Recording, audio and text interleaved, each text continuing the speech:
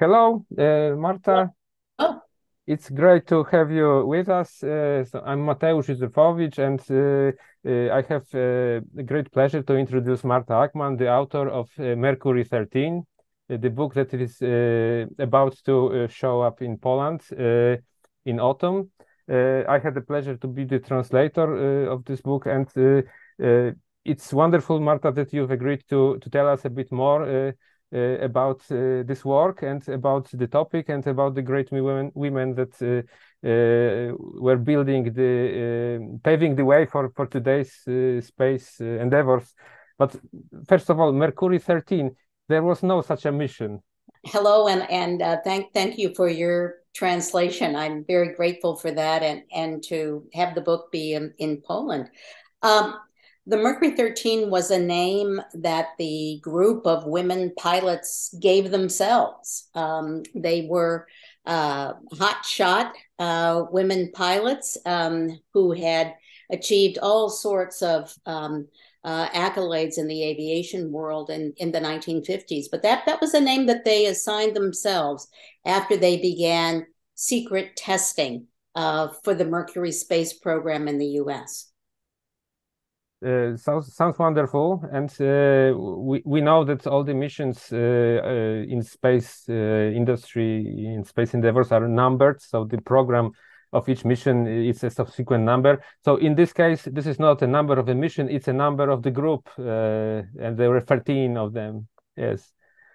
Yes, it's the name of the group. And just as a side note, it's been interesting to me that um, uh, World Soccer Championship, soccer as we call it in the U.S., they're trying to get more and more women teams, and the name of the new initiative to try to get more international women's soccer is the Mercury 13.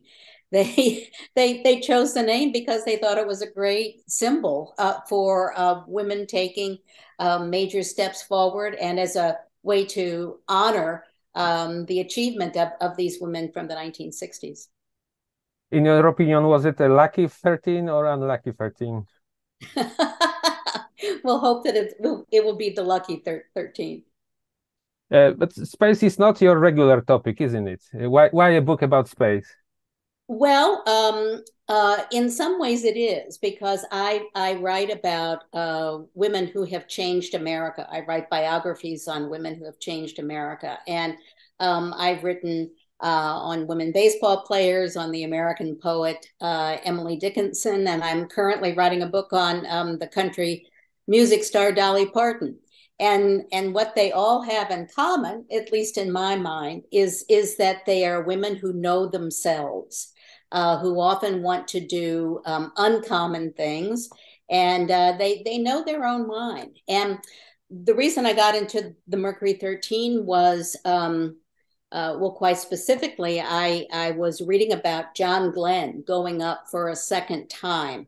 This was in the late 1990s. And way down in the newspaper article was a paragraph that said, and Jerry Cobb, spelled Jerrie, is saying, when do I get my first chance? And I had never heard that name before. And it started me doing some digging. And it particularly struck me because I grew up in St. Louis, which was home to the McDonnell Aircraft Corporation, which won the contract to design the first Mercury space capsule. And in the 1960s, literally every father on my block, and I say father because there weren't women engineers being allowed to do the work, every father on my block was working on that project. My own father was a cartographer, and he later worked designing maps for the lunar program. Um, so it just struck me, why don't I know anything about this when I have a personal knowledge of the space program? That got me researching, and I was off and running and decided to do a book and interview all the women I could. So would you say that Jerry Cobb is the main protagonist of your story? Well, that's a very interesting question. When you have 13 main characters, you can't write a book like that. You do have to focus on particular ones. So Jerry was certainly the first, and I would say the leader of the group. But then I also focused on Wally Funk, who was the youngest, and really did push to go as far as she could. That name is probably familiar to many of your listeners because she went up with Jeff Bezos in Blue Origin just in the past, I've forgotten, year or two. A couple of the other women also took more major roles, in part because they were the most vocal. They had interesting stories to tell. But certainly Jerry Cobb, as the leader of the program, needed the spotlight on her. She was very important. So the readers of the books about space programs are really used to reading all those great adventures of the astronauts who went to space or went around the moon, etc., or preparing for some other missions. And this is a book about women who did not go to space. So what is actually so? Why did you find this topic so important? It apparently seems that there are more important things, like people actually walking on the moon. Well, I think what they did was pretty important, and I think it was important for this reason. Before they began to push, and I'll do a little bit of a backstory. Randy Lovelace was the head of life sciences for NASA, and he picked the Mercury 7 astronauts. And it was his idea to say, I wonder what would happen if we would test top flight women pilots. So he culled through lists of women pilots who had really high accomplishments, and eventually these 13 were chosen. They went through two and three phases of the testing program before the Navy shut the whole program down. They said we don't want women taking this next step, and the NASA had agreed. And it was at that point that this scientific story, a story of women hoping to be astronauts, to achieve that goal, it was at that point where the scientific story turned into a political one. And that's when they began to push the United States Congress to allow women into space. And that is so much the trajectory of women's accomplishment in the United States. You need somebody knocking on that door first before the door opens and someone is able to walk through. So without the Mercury 13 making the very, very important case that not only were women capable of going into space, but they had the right to do it. Without them, we wouldn't have women in the space program today, or at least we wouldn't have them beginning to be involved as quickly as they were, even though that took time as well.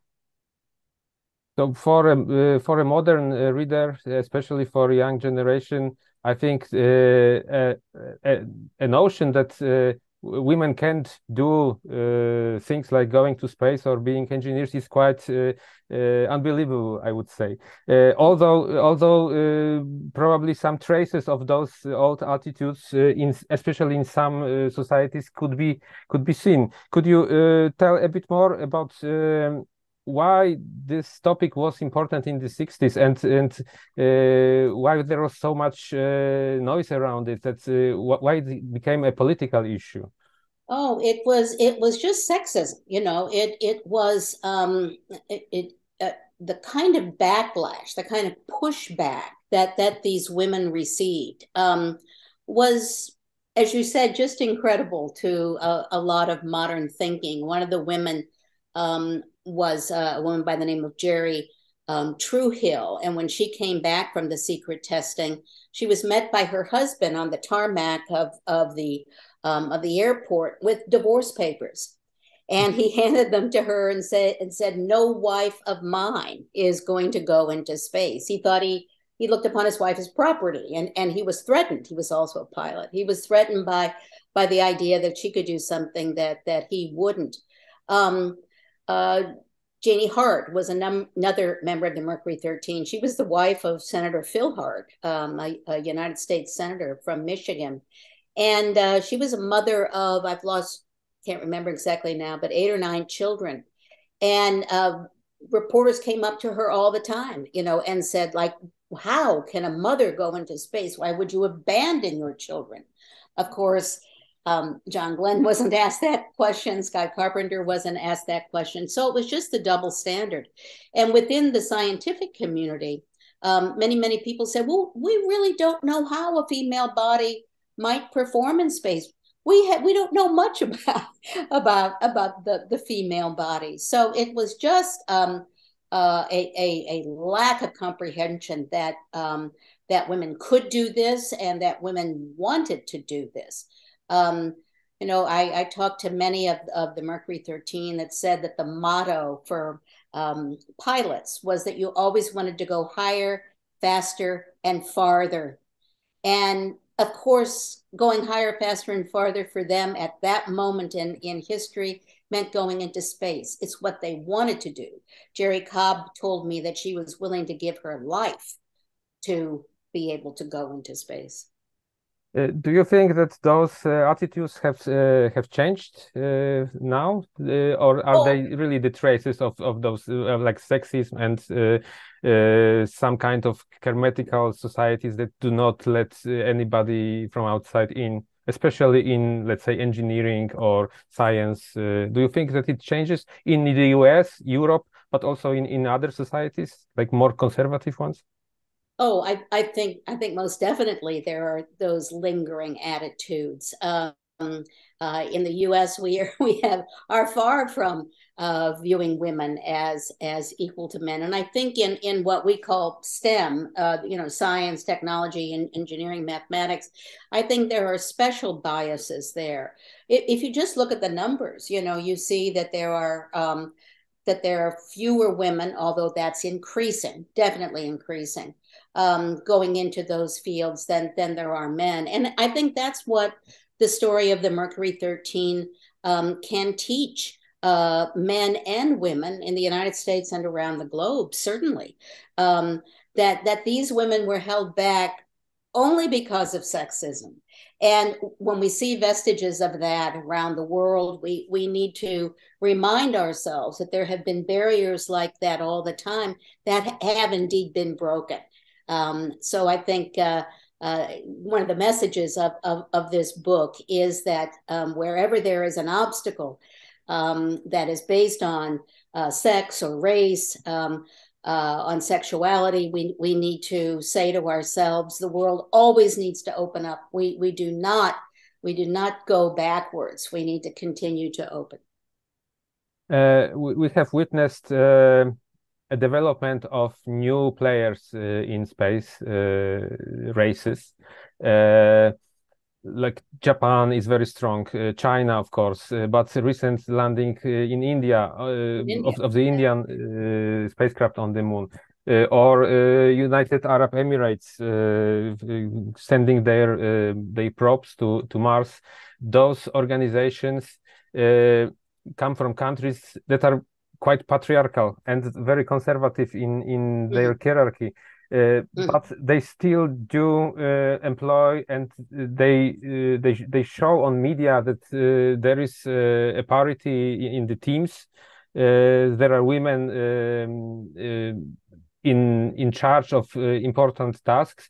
There are no women in charge of the whole organizations there, but there are women indeed sitting at the important meetings at the tables and shown on TV. Do you think that it is only PR? Or is it an actual change in those societies that could be maybe able to implement such new solutions even faster than let's say the old space powers like US and Russia? Well, I think I think that it is faster, but even if it is PR, and I would agree with you, there is an element of that. Even if it is PR, it reflects that the organization knows that this is the way they should be moving. That they want the outside to think that they are incorporating women. So we continue to push. It does not happen overnight, and you need people always to call attention to it. I know when I interviewed Jerry Truhill that I mentioned earlier, whose husband met her on the tarmac with divorce papers. At the time I interviewed her, I think she was in her 60s, and I asked her, I said, "What do you do now?" And she said, "I'm a guard dog." And what she meant by that, she said that she always kept her eye on NASA and made sure that they were taking women into account in their decisions. And if they didn't, she called them out on that. She was critical of them. So I think we need guard dogs too, like Jerry Truhill, to examine all the efforts around the world to get more and more women, not only into space, but into STEM programs as well. We need their intelligence. I think that one of the greatest losses to sexism and racism is the loss of talent. We need all minds working on this. Who knows who can solve something that another person cannot? So why shut the door? We need to be as open and as involved with as many people who have the will and the aptitude to keep them there and to keep them pushing for answers. Mm-hmm. Do you think that there are some differences between particularly US or North America, like US and Canada and Europe? Those are the areas that are culturally, I'd say, very close in certain aspects, obviously, and their space programs are European space programs kind of follows the footsteps of the American one. Of course, it has its own profiles, but generally the attitude is similar. That this is kind of the same attitude towards exploration, towards science. Have you been noticing any and towards culture and democracy as well? Have you been noticing any particular differences or similarities between European and US attitudes towards, let's say, sending anybody particular to space, a man or a woman? I don't know that I can speak to that specifically. But if you're saying that the U.S. And North American programs are a kind of model that others want to follow, I would hope that would mean in terms of always pushing for equity. What do you think of the recent Russian attempts? Do you think this is not a manned attempt, but it is a kind of attempt to go back to the race that they have neglected for a long time, and now they tried to quickly catch up and do something spectacular. But what do you think about their beginnings? Do you think that the fact that they've sent the first woman to space was that also a PR, or was it really a practical solution that would prepare them better for building like an equal society as they wanted? Well, that's a very interesting question. I guess the cynic in me would say that launching Valentina Tereshkova in the early 60s was a bit of a PR stunt, because in that time there was a space race. It wasn't cooperation. It was the idea of who got into space first. So if Americans were able to get the first man into space, the first dog into space, there was this kind of fierce Cold War competition. So getting the first woman in space was a mark, for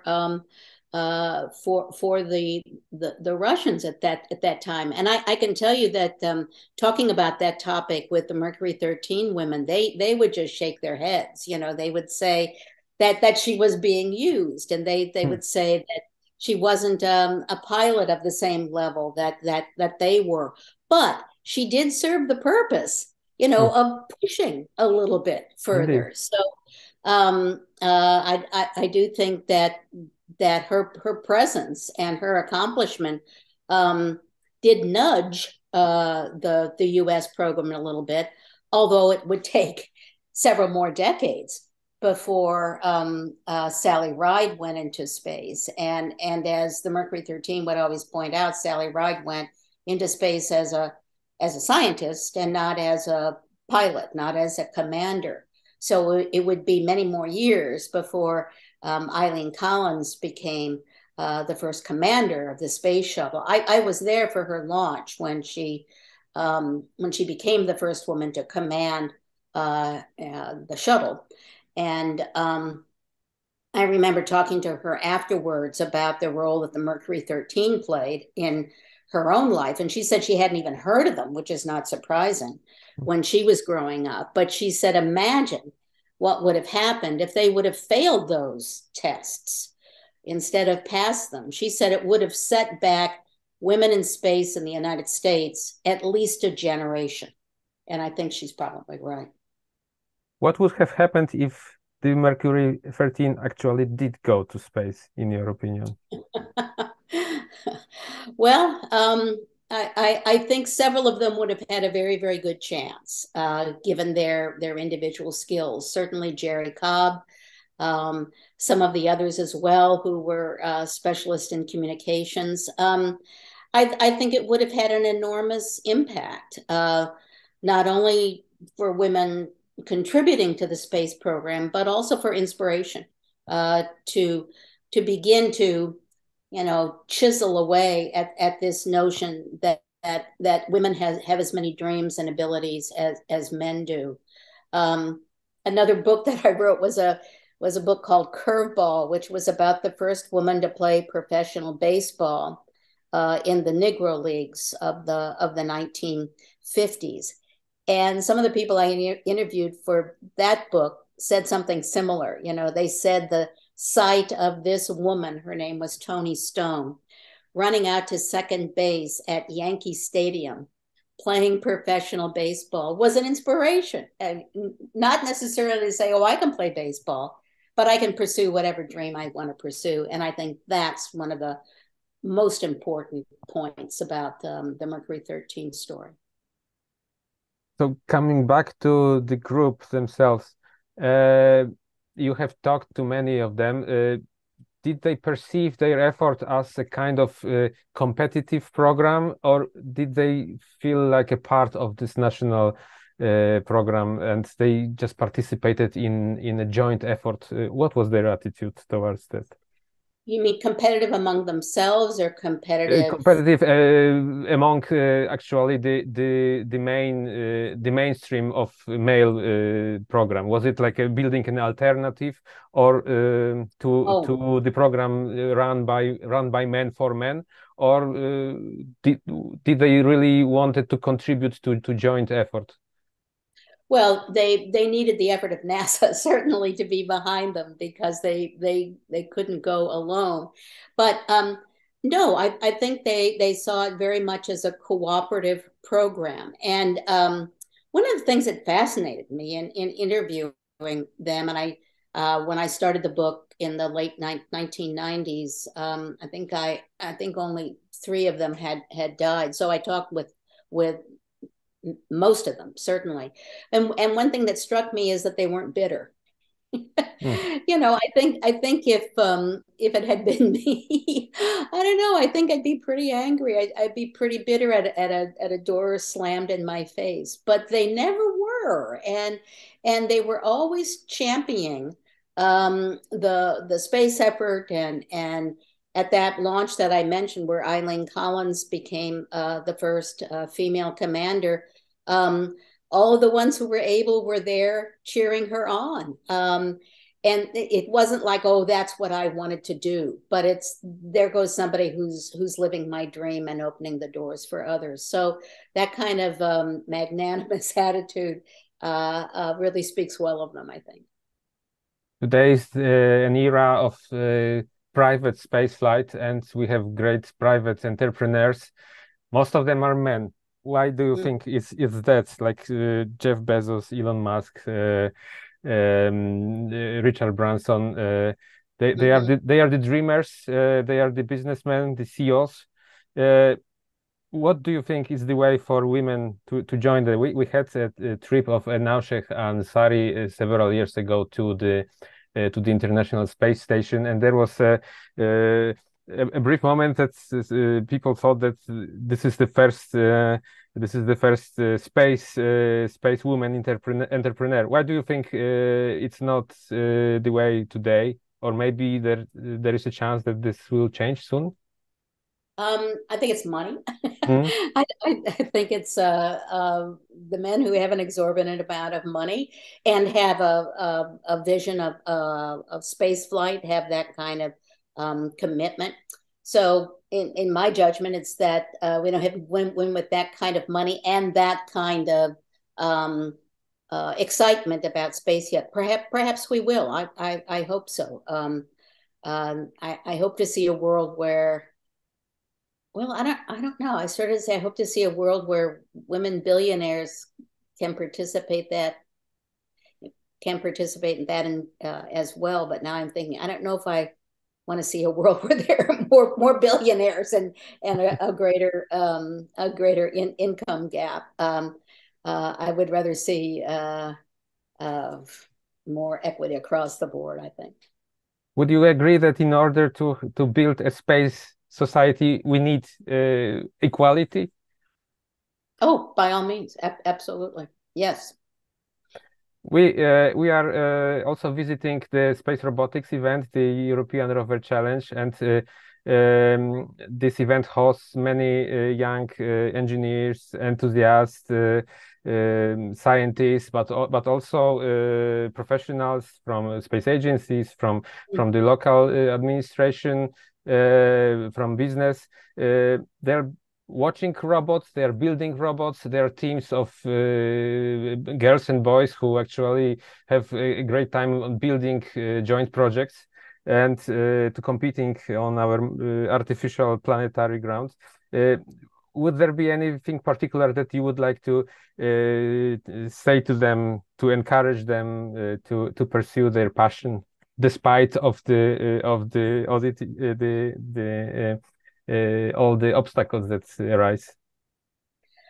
Oh, I would applaud them. I would just say I'm so excited to see that kind of energy, that kind of enthusiasm, that kind of intelligence being exhibited. So I would encourage them and in every way to cooperate with each other, to learn from each other, to never let themselves be stopped by thinking that they can't move forward, that they don't want to take a leap. I think you always have to take a leap. You always have to believe in yourself. And I couldn't applaud the kind of effort that you all are involved in. I couldn't applaud it anymore. And hope that the young people involved feel thoroughly encouraged and that they have generations behind them saying, keep moving forward, keep taking that leap. Thank you very much, Marta. I think that this summarizes the way I perceive your book. It is not a book about women fighting against the odds. It's about humans fighting against the odds. And this is, I think, what you wanted to say to those students that do not give up. Whoever you are, follow your passion and do not give up. That's important. That's very important. Thank you so much for having me. Thank you very much, and hope to host you in Poland someday.